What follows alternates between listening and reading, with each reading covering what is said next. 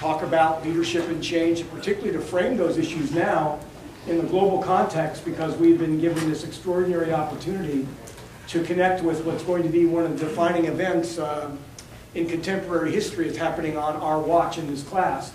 I'm not going to say that the events that began in Tunisia, continued through Egypt, and now are showing themselves in Bahrain and Libya, Yemen and Lebanon are finished, but they certainly are underway. And we're seeing a metamorphosis occurring. What's important for you to realize, and we'll talk about this perhaps on the blackboard a bit more, is that youth of these countries are playing an extraordinary role. 60% of the population of the people in this region are under the age of 30, and they have lived almost to the woman and man under a period of governmental system that is not democratic. What you're seeing now, based on a variety of impulses and interactions, is a change in what's acceptable.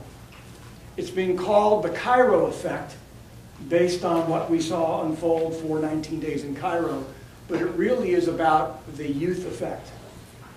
The opportunity for people now having access to information and to one another in ways that were unheard of before, to actually break the bonds of autocratic control.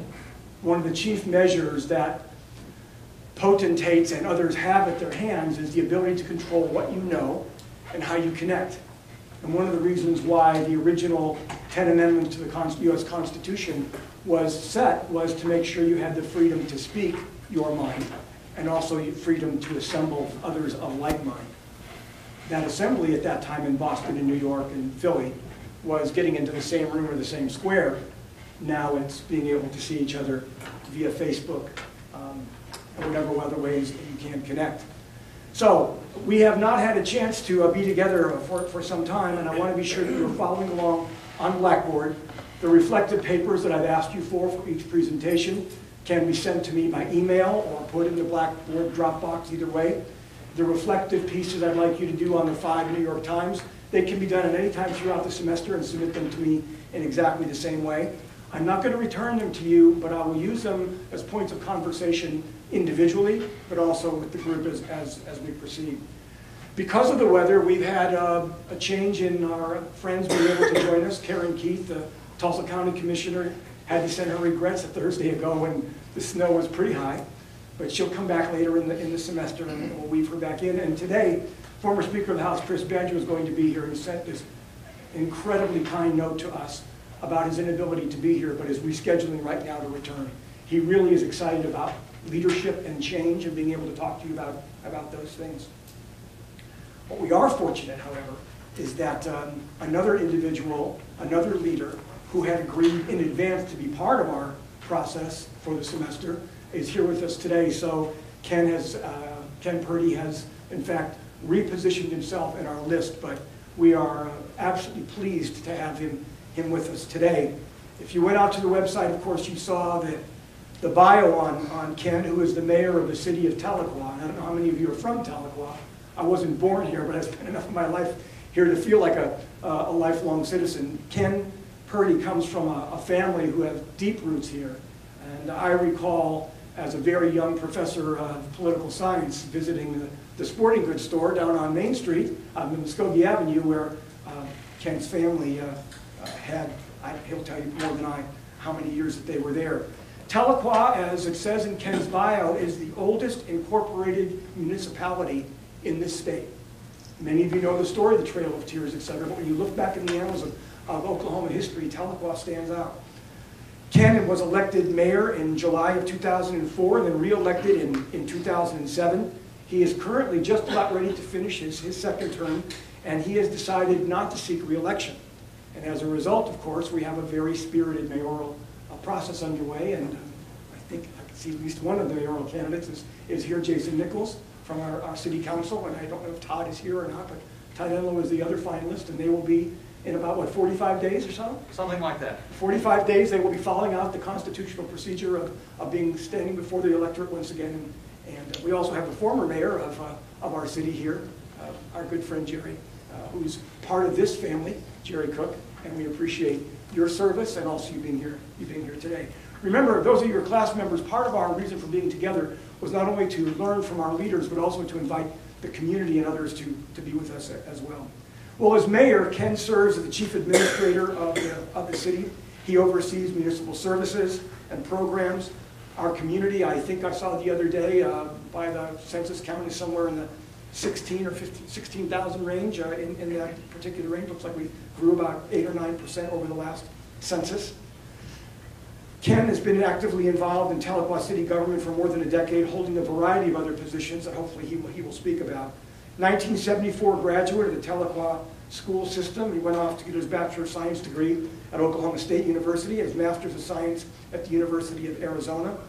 His professional career has been marked by employment in public agencies, academic and private business environments, 25 years of experience developing public service programs, and since 1989 he has served as the program director of the Solid Waste Institute of Northeast Oklahoma, a Tahlequah-based corporation providing environmental management consulting services in a public interest capacity throughout northeastern Oklahoma. And for those of you that I know, many of you have a very strong sustainability interest. Ken is a strong advocate in that area and could be very useful to us in understanding what's going on. Since I've returned as a president, actually Ken was my next door neighbor when I lived here before on Cotuah Street. And returning and realizing that I had an opportunity to reconnect as the president of Northeastern with this community, we began a series of conversations involving the city through Ken and the chief of the Cherokees, Chad Smith. And there have been many early morning meetings. And part of that collaboration has produced a program called the Tahlequah, the City of Firsts, where we talk about what makes this place unique and revitalizing and developing our core areas, including the university right on down the area. I tell you that because one of the basic prerequisites for great leadership, or for leadership that actually is effective, is the ability to see beyond your own position into the way your position becomes a collaborative opportunity with and for others.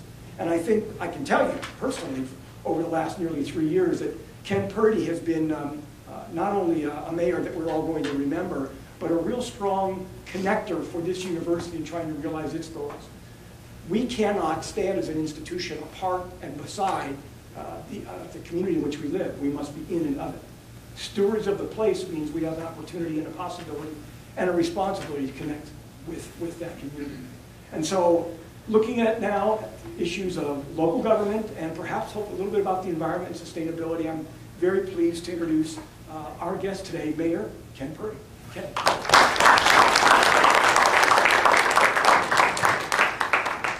Well, Mr. President, thank you once again for those kind words. And as has, I guess, happened so frequently, whenever I have the opportunity to listen to the President, it reminds me that I would like to be in the room, back in the rows somewhere, soaking up that wisdom rather than at the podium and speaking, because President Betz has always things to say that are, to me, in many ways profound and certainly very timely. I want to thank all of you for the opportunity to come visit with you today.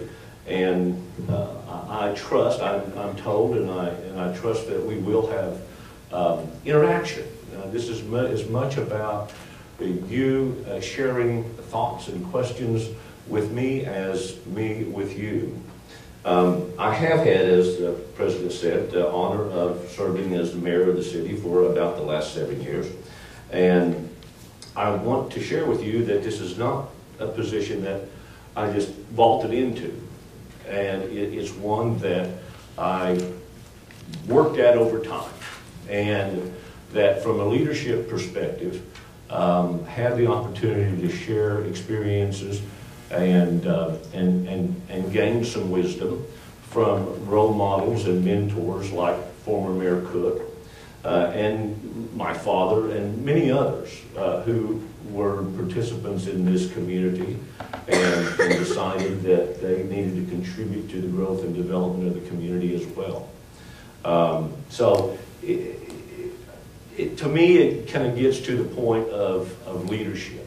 You know, I know one of the questions that mayors are often asked, and certainly I am in this community, is what compelled you to want to be mayor in the first place? And I think that really is more a question about, you know, why do you want to lead? And I think that leaders do things, they express their leadership interests because they care deeply about something. I care deeply about my community. And I also think that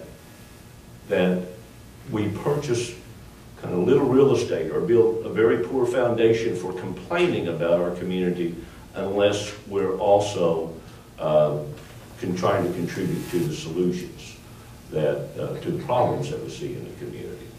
So from my perspective, it's very personal. Leadership is very personal. I love Tahlequah. I want to see this place where my children are being raised, that I call my home, that you all are spending time in, to be better than it was before. And we've had the opportunity to inherit good things from previous leaders and the obligation to build upon those good things that we did get the chance to inherit. Before I go on and talk about any of the things that we're doing in Tahlequah, I do think it's kind of important that we have a basis of understanding when you talk about what the mayor in Tahlequah does. It's important to know that mayors across Oklahoma share a number of similarities, but there are also some real differences among mayors. There are, and you may have had the opportunity to hear this in a previous presentation or one subsequent, but there are 4 forms of government in the state of Oklahoma that if you want to organize yourself as a community and govern yourself as a municipal government, you have these choices to make. Those forms include things like a city manager council form of government, a thing called a strong mayor form of government. That's city of Tulsa would be a good example of that. The aldermanic form of government, which is what Tahlequah has. It's also sometimes referred to as a weak mayor system, but I will be the first, and I think Mayor Cook would jump out of his seat and also testify to the fact that there's no community that ever prospers with anything called a weak mayor. Mayors have to be strong, have to be the leaders of the community. And then the 4th form of government in the state is the town form of government. And it's one that's typically expressed by communities of fairly small populations that are looking for the skill sets among the residents of the community to be able to help share towards leadership. Effectively, that's what we all do, no matter what level we're talking about. But in the aldermanic form of government, we have a legislative body. There's a city council, and here in Tahlequah, that's currently 4 members. Under the Constitution, you can have up to 8 members that are representative of the different wards of the city. Councilman Nichols currently representing this ward up here in the university area, or Ward 1 of the community. And the mayor basically votes in the legislative arena only when my councilors can't agree. And so I get to break the tie. And that doesn't happen very often, fortunately, I guess, for the city of Tahlequah. We tend to, I think, at the end of a discussion, share similar interest in the issues that are of concern and the direction that we need to head as a community to resolve those issues or improve upon the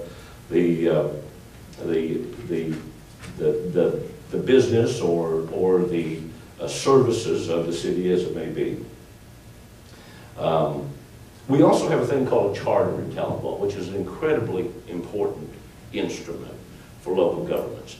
And the charter is, as best I can explain it, is similar to kind of the Constitution at the local level.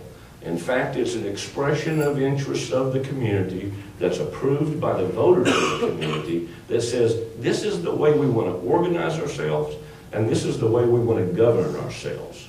And it lays out what the requirements to be a legislator are, a mayor, how we're going to organize various departments, how we conduct ourselves in elections, all those kinds of things.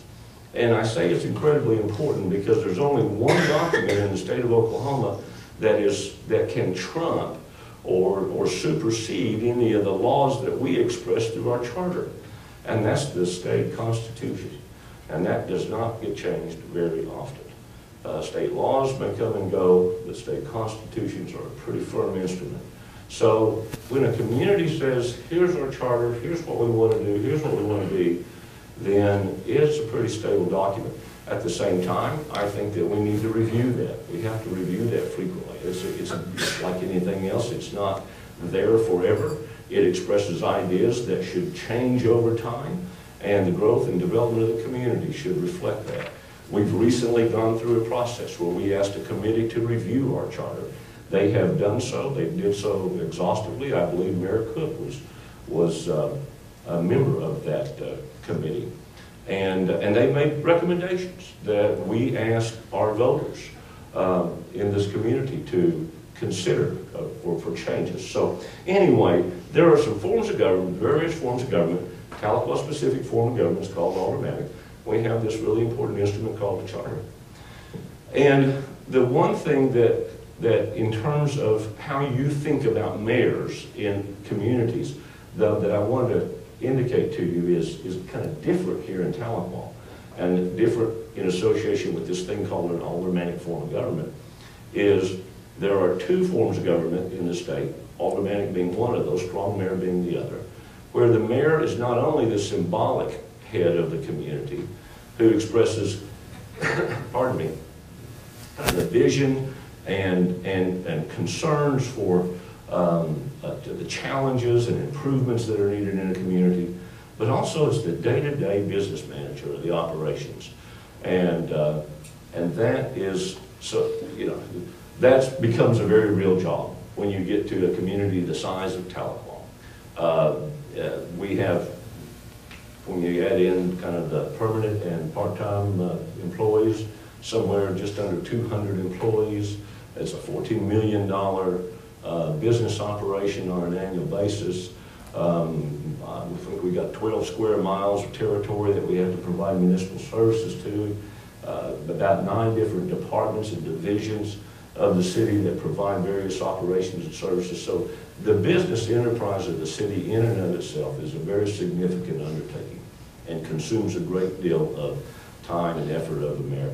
It is also that arena in which the mayor really has the opportunity to express and to implement those interests of change that are ratified by the city council.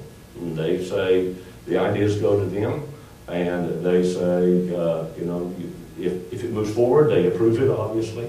And then that mayor gets that opportunity to express that through the operations of the city itself in terms of its development. And that's been a fascinating process here in Tahlequah. We have those operations over the past 7 years have allowed us to experience and live through 2 catastrophic ice storms, historic snowfall recently, and a recession, the likes of which hasn't been seen since the 1930s.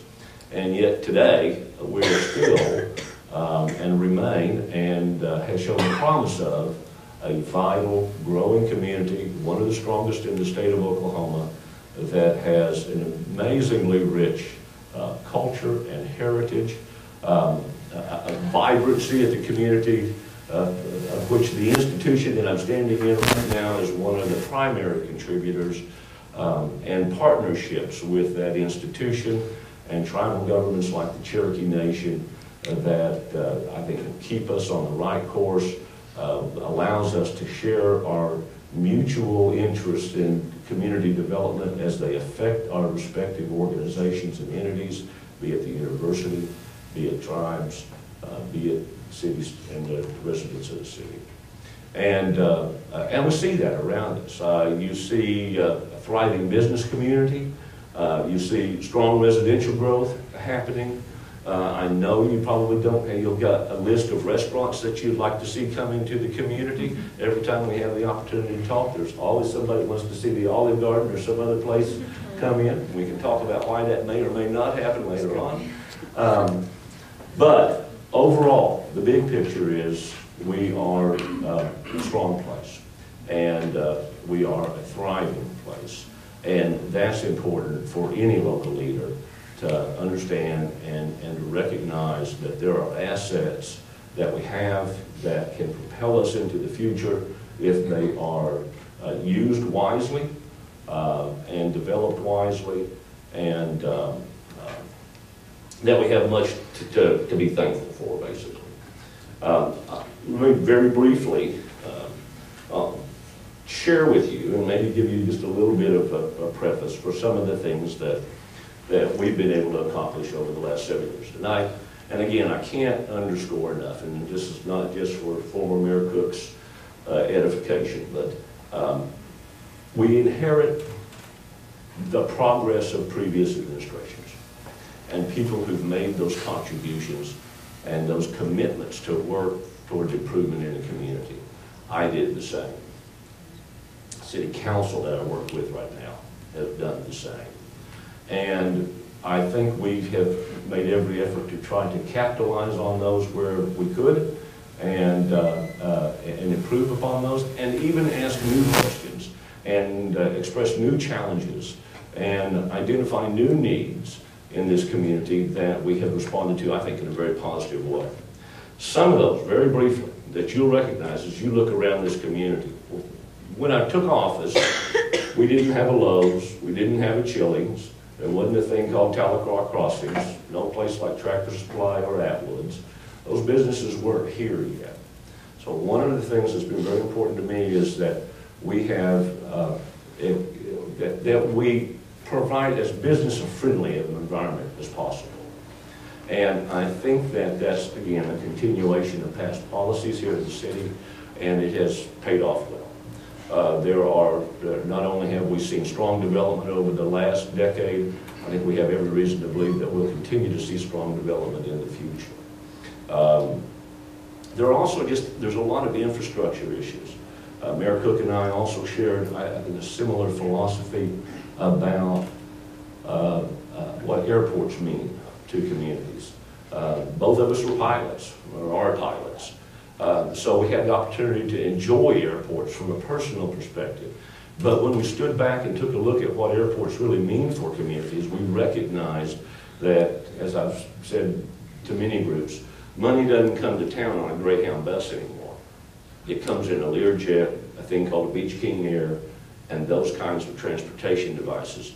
And communities that are not positioned well to have airports that could serve those business needs will not develop in a strong business environment as those that do. Furthermore, it's been one of the best municipal deals that we can make. We get tremendous grant monies for being able to improve airports, and I think we have put every effort into making sure that ours is as strong as it can be, again, to position Tahlequah to be able to take advantage of the business opportunities that will come along in the future for industry, for manufacturing, for retail trade here in the community. So you see a lot of infrastructure around town that's represented by things like airports, things like developing solid waste facilities, Mr. President, back to the environmental interests. That's a very long-term project because of the cost of that project, but one that's fundamental to be able to manage and properly dispose of and properly recycle the things that, the waste products that we generate in this community. We've also focused on the business plan of the city itself and have made every effort to try to improve things like the personnel and salary administration process. One of the things that we had the opportunity to do was to create a system where we weren't reliant upon providing favoritism to a particular council member or a particular department head who wanted to argue more passionately, strongly, and maybe effectively for the merits of one employee or another, but put it into a system whereby individuals are recognized for their duties, their responsibilities, and most importantly, their performance over time, and are rewarded as such, and have taken many of those political pressures away from the legislative body on being able to, on identifying who needs the rewards and who does not. So I think we've strengthened ourselves in that area. It also, again, as you walk around the community, you're going to see things like Norris Park, which 7 years ago was a fairly derelict half block of the commercial section of the city of Tahlequah, North Main Street here. And we had the opportunity, by virtue of a request to the property owner, to acquire that property as community property and to develop it as a pedestrian park that was done with the intention of serving as a catalyst, if you will, and a base of support of other development that we saw happening in the north end of town. Northeastern has a number of properties in the north end of town, and I think we see that going on still today. Now that the park's on the ground, we've seen a great deal of use. We're seeing other businesses develop in the area. The town branch has a very significant renovation going on right now. At the city, we're entertaining other applications for new businesses to spring up around the park area itself. Again, that's one of those needs that were identified. An opportunity presented itself. We chose to dedicate the resources to be able to capitalize on that opportunity, and we're going to see benefits from it as a community. By the same token, I've always, and as President Betz indicated, I have always had a very strong, maybe soft spot in my heart for the retail merchants of our community. I will argue with anybody that you can't find a community the size of Tahlequah with the characteristics of Tahlequah, that at its heart, our real strength is our retail merchants in the community. We have many institutions that are valuable, critical assets for the community, but the strength of our economy is the retail trade that goes on. My family were retailers all the way back to the 1930s in downtown Tahlequah. So I have always felt that the heart of a community needs to be its core downtown area, where we started that development and branched out from. And like I would guess some of you have had the opportunity, like I have, to see some of those sadder communities where that vitality has been lost in the downtown area. You see vacant storefronts, unused buildings, decaying structures. And we've struggled a little bit over the past couple of decades, even here in our community, with those kinds of challenges. So from the public perspective, I think leadership has an obligation to make sure that they can identify where that strength needs to be maintained. And for me, that has been one that I think has been real obvious, that the downtown needs to receive special attentions, and that strength of your community needs to be expressed to that vitality of the downtown area. So we've made a lot of improvements. Former Mayor Cook started that whole process off most recently with things like the pavers that you see on the sidewalks, some of the light poles that you see in the area. We've continued that process most recently with an expansion and extension of things like sidewalks. We've got projects going on in the Downing Street area.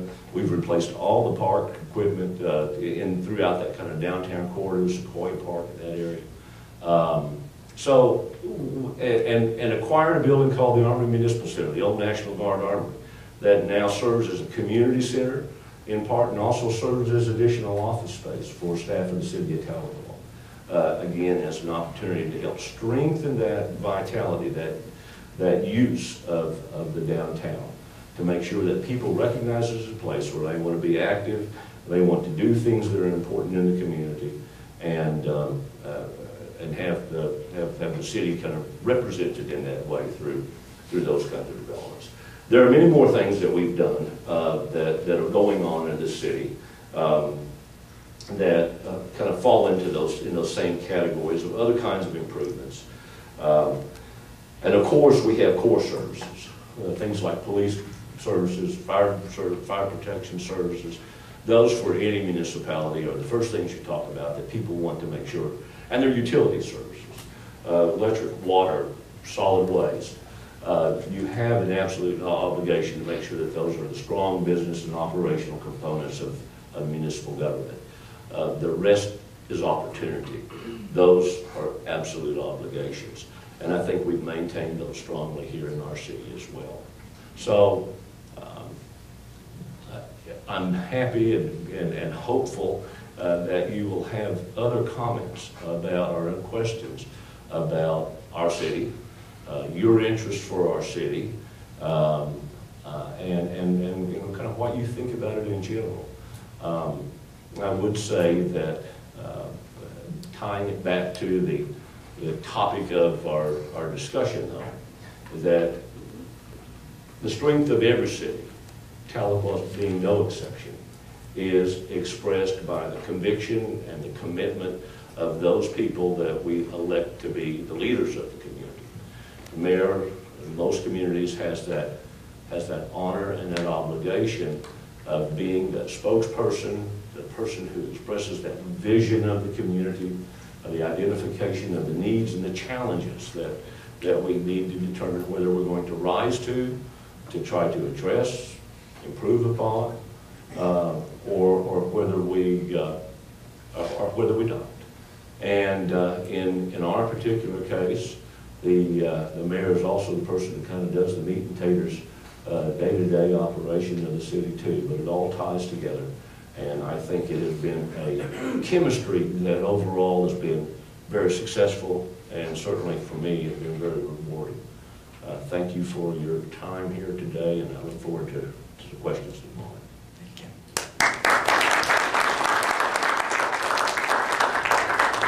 For those of you that are just joining us for the first time, we'll spend a couple of minutes, a little bit of crosstalk with Ken, and then we'll open it up to the whole group, thinking about this community and about the future of our communities. Looking at many of you that are a whole lot younger than I am, and I know you all have aspirations for what you're going to do in your lives, how you're going to make changes, the mark you're going to make for yourself, for your families, and whatever grand schemes you have. I think about those things in the context of where you will end up at some point and what will be important to you. And I'm thinking about our guest today because if you look at his resume, Ken Purdy could be anywhere. Ken Purdy could be working anywhere at a variety of levels. The work he did up in New York State, his work in Arizona, et cetera. Ken chose to come back, and we can say that that's because there was family, and et cetera, but I think there are other reasons that propel people. So my first question is, Ken, I know that the job of mayor doesn't pay hardly anything, as at least 3 people in this room know for sure. In fact, I'm sure by the time the deductions are finished, you'll probably end up paying to be mayor. So, with all of the options that you have, with all the possibilities, why are you in Tahlequah, and why did you run for mayor twice? If you shoot yourself once, why do it again? Great point, great question, and I can only answer by saying that it ties back to my very strong conviction that we do it because we care. We do it because we care about something, first of all. I chose to be back in Tahlequah, as you say, and as you know, for family reasons. I at the time was in upstate New York working at Cornell University. Had done so for 7 years, and had an illness of a parent that I felt I could not attend to and meet my obligations there half a continent away. So I decided to come back to the region, not to Tahlequah, but to the region, and hopeful that if I could continue to practice my craft, which was in the natural resource management profession, that I would be able to be close enough to family to be of that service. Well, you know, life has funny and interesting little twists, and one day I opened a thing called the Tahlequah Daily Press, maybe even called the Tahlequah Pictorial Press at that time, for those of us who've been around for a while, and saw an ad for a new organization that was being put together that had environmental interests, and it wasn't exactly what I had been doing before, but it was certainly one in the same arena, and in fairly short order, I had my roots were being reestablished in Tahlequah, and so having made that commitment, I'm here. This looks like it's going to be home. It takes me back to I didn't necessarily have a whole lot to complain about, but I knew I wanted to be, make an effort to be a part of the development of our community and the improvements that I wanted to see.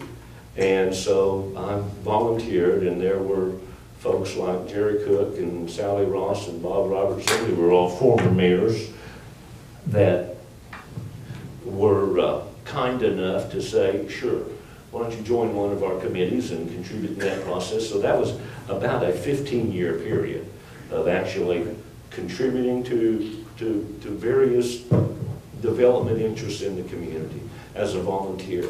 So, again, I kind of didn't vault into this. I kind of crept it up to this position.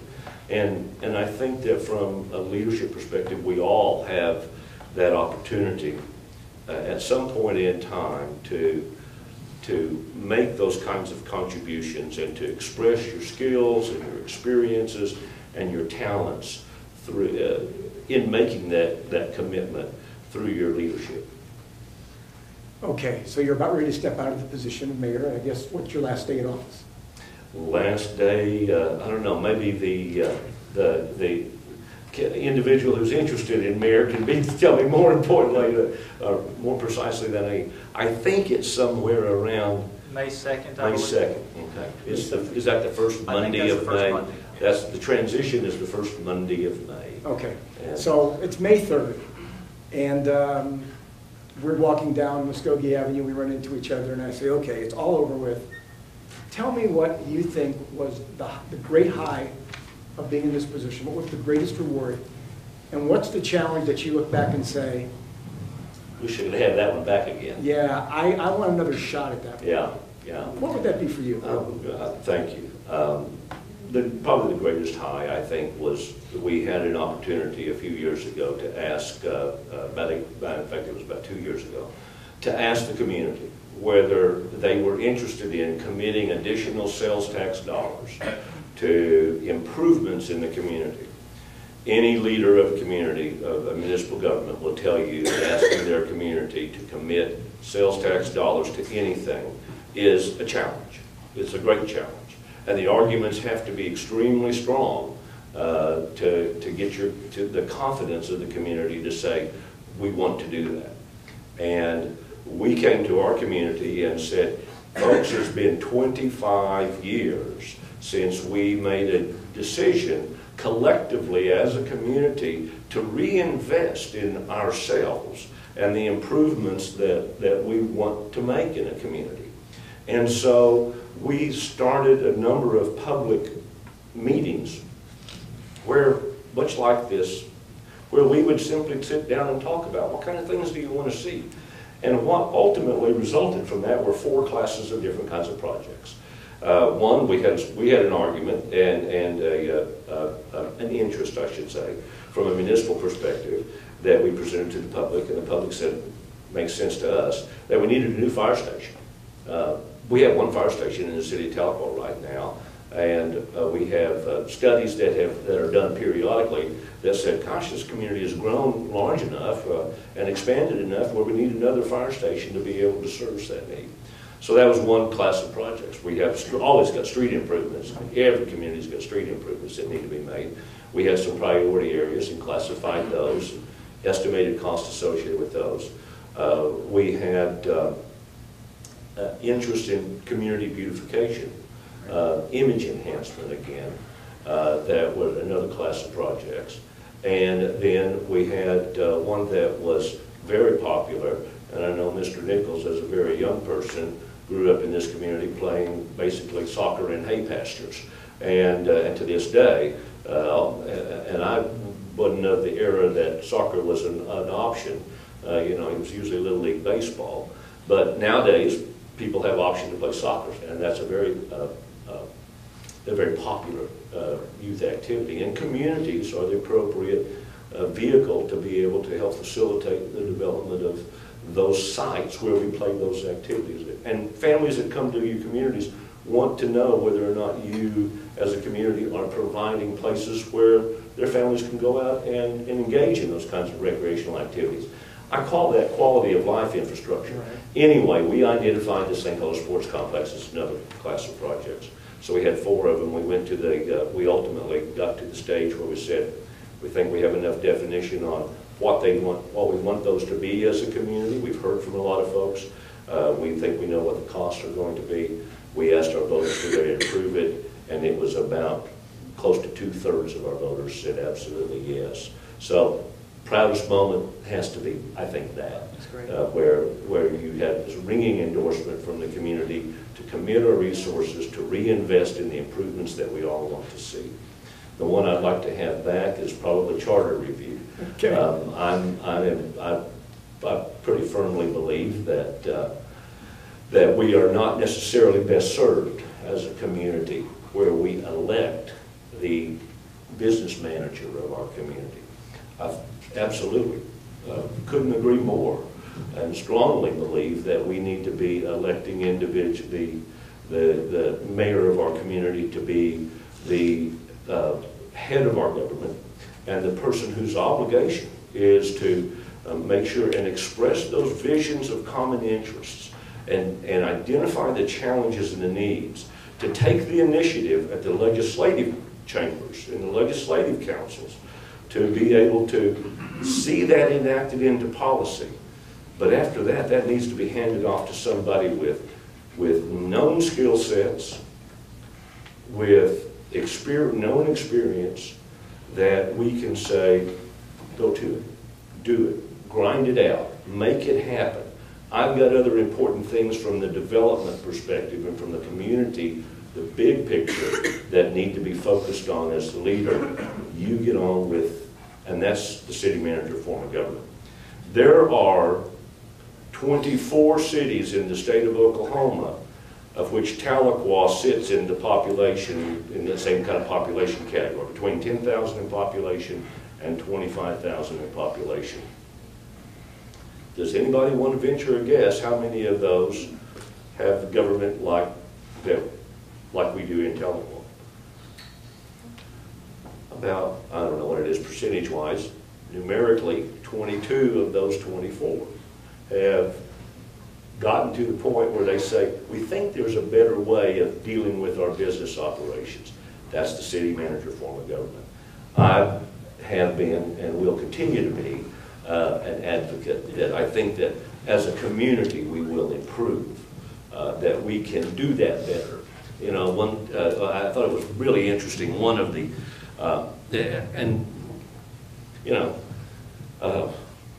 community discussion is all about being able to express differences of opinion and being able to argue those points. One of the opinions that came up early in that process was by a long-standing resident of the community who said, you know, I've always felt like if it ain't broke, there's no need to fix it. How many have heard that adage? Sure. Well, you know, and my counter was, if that were the case, we'd all be driving Model T Fords. They were great cars, they weren't broke, and they were good forever. But we don't drive Model T Fords. We identify what, opportunities they are to make it better. And I think that, from my perspective, that's one I'd like to have back. I'd like a do-over on that one. But I think we will eventually get around to addressing it again. Well, thank you very much. I have a number of questions I'd like to ask, but I'd like to really open it up to the classes, to the friends that are here today. This is a chance to interact with someone who has, I can say this, and this is a nonpartisan comment, it's a walk the talk sort of issue. There are people that talk about what they'd like to have happen, and there are people that will grouse about what's not happening. Occasionally, you have to decide if you're actually going to make a difference. Are you in it, or are you out of it? Whether you think you're right or wrong, you have to decide if you're going to make a difference. That can be from a voluntary position, or it can be from an elected position, which is nearly voluntary in terms of the remuneration. But it's about ceding back to what you believe in, whether it's your country, your city, your state, the world, whatever it might be. And we've talked a little bit about that indirectly with some of the pieces I put out there to you before.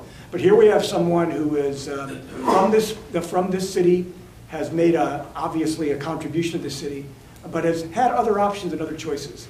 So I thought you might like to have a chance to ask Mayor Purdy some questions before we have to close our session. So the floor is open.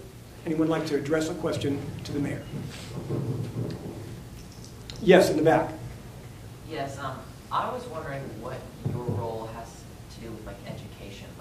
the elementary schools and stuff? Because if you wanted to make children learn how to recycle at a really early age or something like that, how would you be involved in something like that? Did you all hear the question? Got it? Okay, good. So basically, how does the mayor get involved with issues like that? Well, you know, the answer is that the mayor doesn't have a direct involvement with the education system in terms of policy making, budget administration, that sort of thing. We entrust those responsibilities to entities like school boards and school systems. And there's a lot of discussion we can talk about in here about how we do other things, I think, in an interesting capacity. We run the business of cities in an interesting way here. We kind of spin off other areas like utilities, industrial development, hospitals. You know, there are lots of things that happen because municipal government took the initiative to make it happen. But once we get it up and going, we turn it over to business entities that are maybe better positioned to be able to address the full gamut of challenges that they have. Well, back to your question. What mayors, I think, can do, what leaders of any class can do in a community is to help facilitate those issues of importance for education.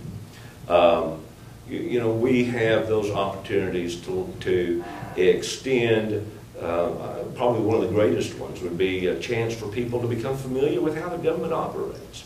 The whole lesson here today, basically, from my perspective, it kind of revolves around 2 or 3 main points. One, you care, you get involved. Okay? And if you want to get involved, you need to know enough about the system that you want to be involved with to be able to participate in that. You do that here at the university. You go out and do your research, you find out about the university, you make one level of commitment, you come here, you do more research, you find out about what kind of curriculum you want to be involved with, you make commitments to that. Same thing goes for communities. You want to be involved in the community, as I say, purchase a little real estate to be able to complain about your community by participating in it. I think the leaders of every class are more prone to listen, more prone to engage people that they see trying to make that contribution rather than just casting stones. That's a great point. So, you know, in the education arena, I think we have opportunities to extend direct involvement with students of every class.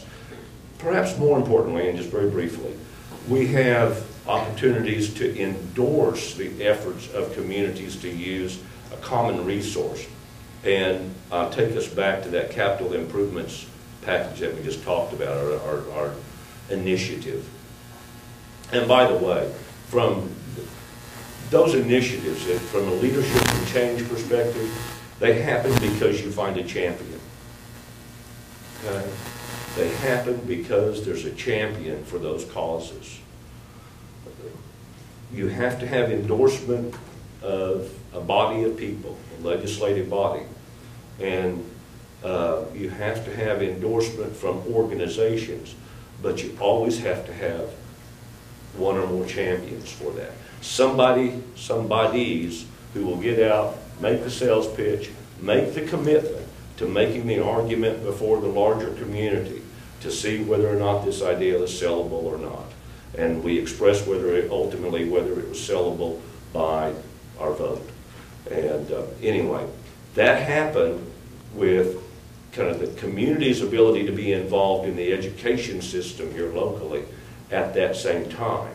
Because what the question we asked was, we want to dedicate a sales tax.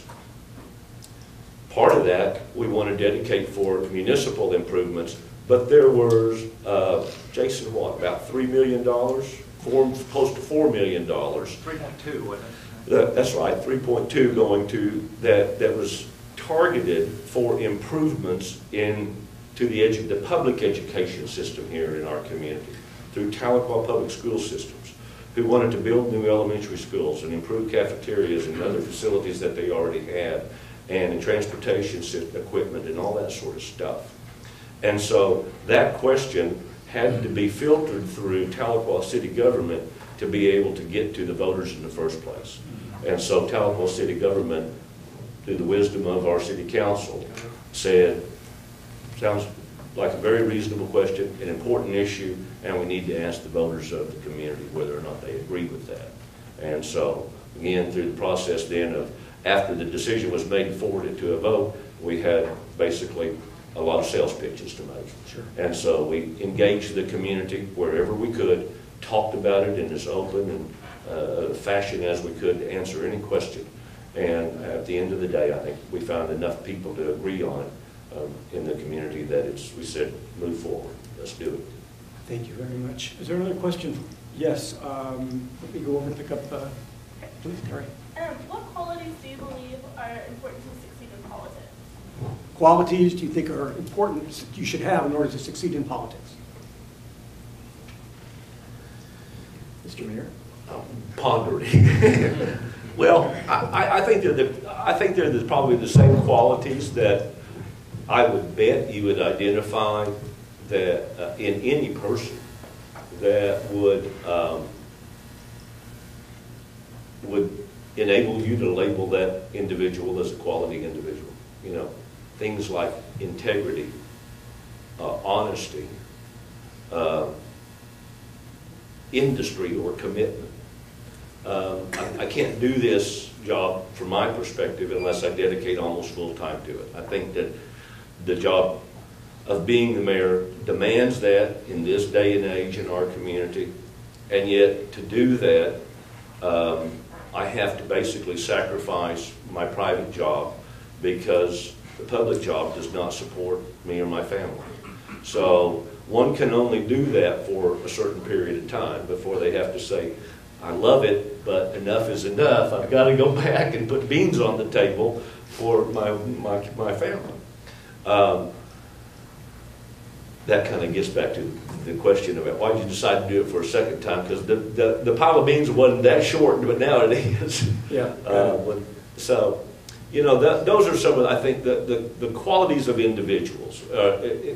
You have to be a person who is honest and open and committed and capable.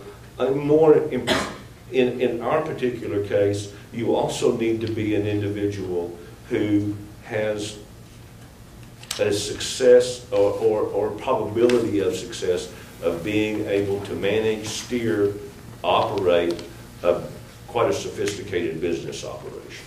And those are demonstrated, I think, over time in whatever organization or community you might find yourself, by your contributions, by others recognizing what those contributions are, what your experiences are, what your skill sets are. And for me, that happened through the process of just, again, being engaged with my community, volunteering an awful lot. And somebody would say, would you serve on this committee? You know, I can remember some late nights at Mr. Cook's business where we were serving as volunteers trying to address municipal issues. Anyway, over time that happens.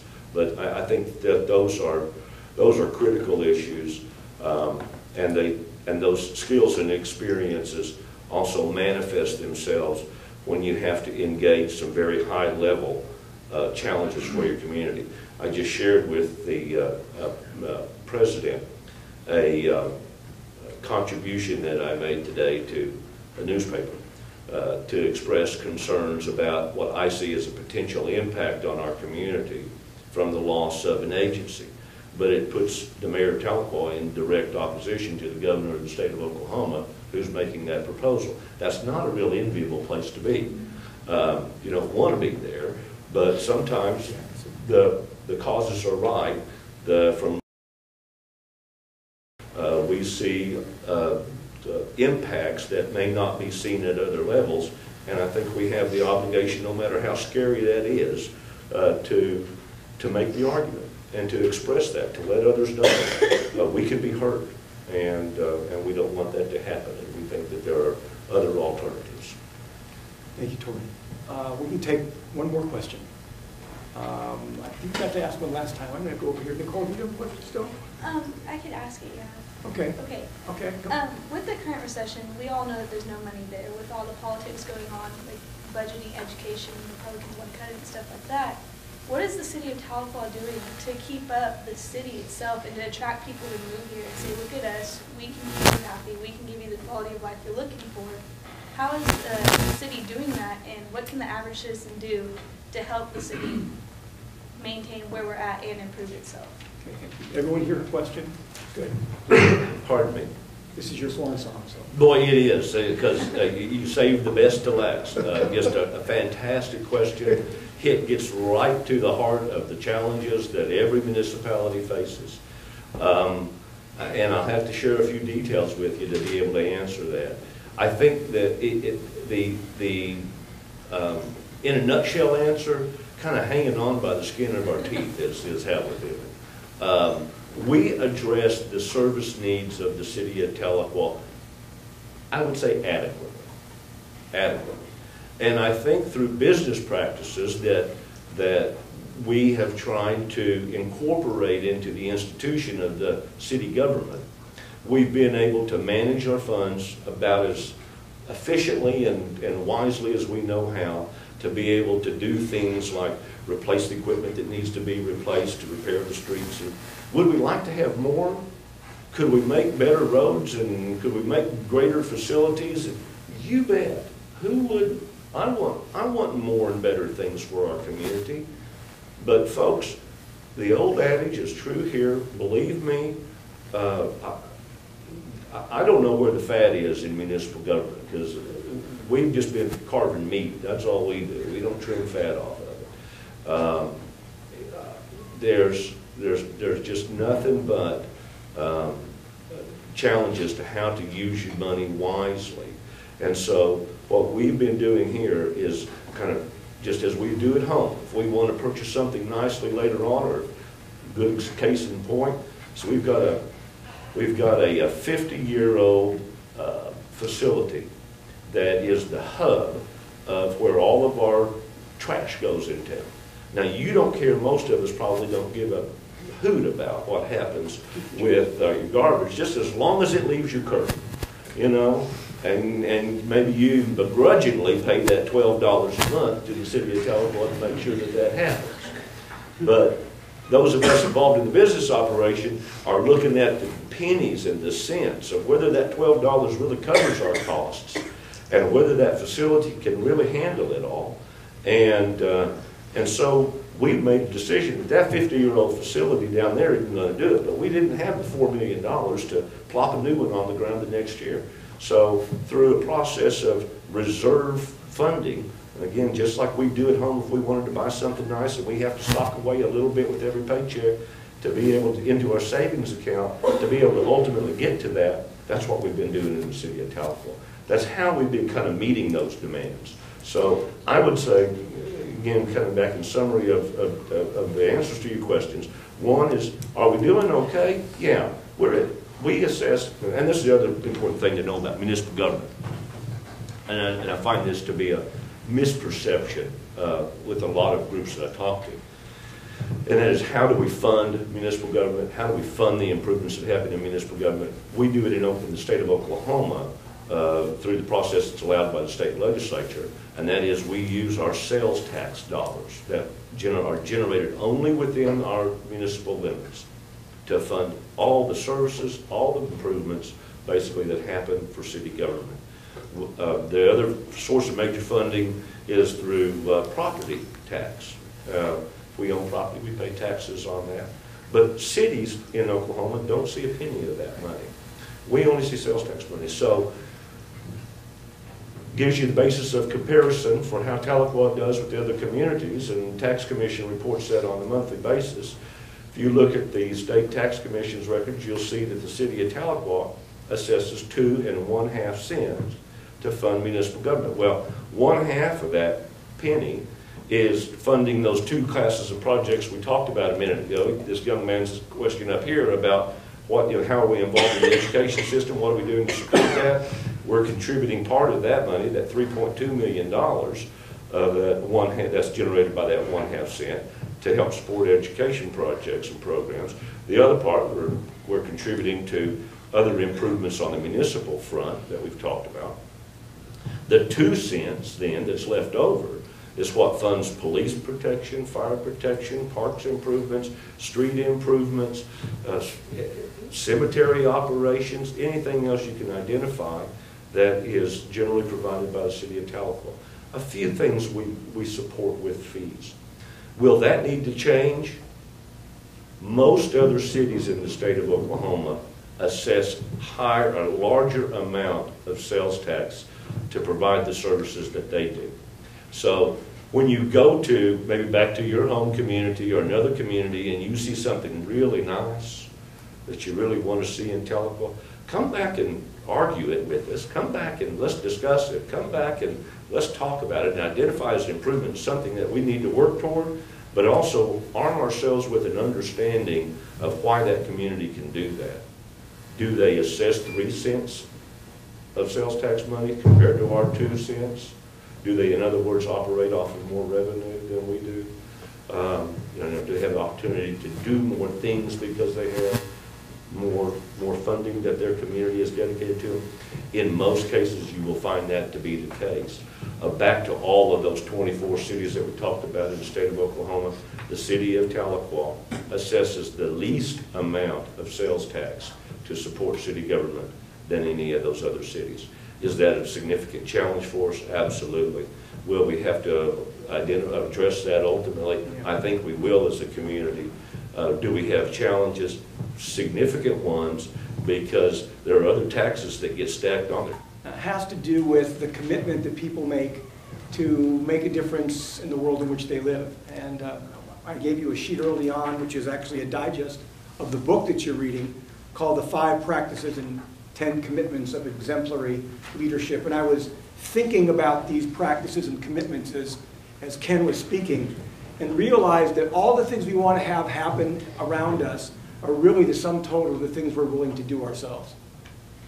So when you really are passionate and want things to change, the best place to start is in the mirror in the morning, and commit yourself to what you think is important and do it to the best of your ability. And I think that Ken, across the spectrum of his life, including his will be 8 years as mayor, has exemplified that. And I want you to help me thank him for being our guest today.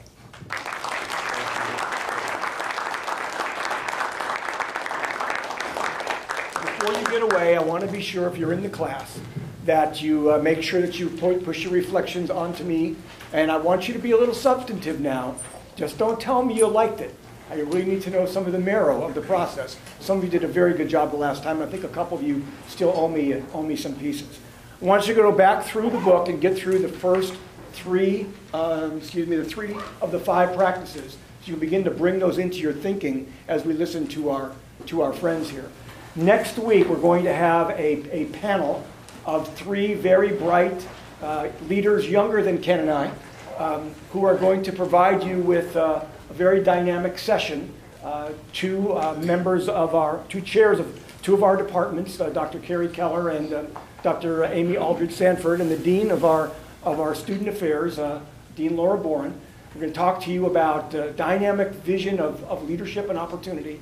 And I'm really looking forward to that session and for you being here. Through the week, change and leadership.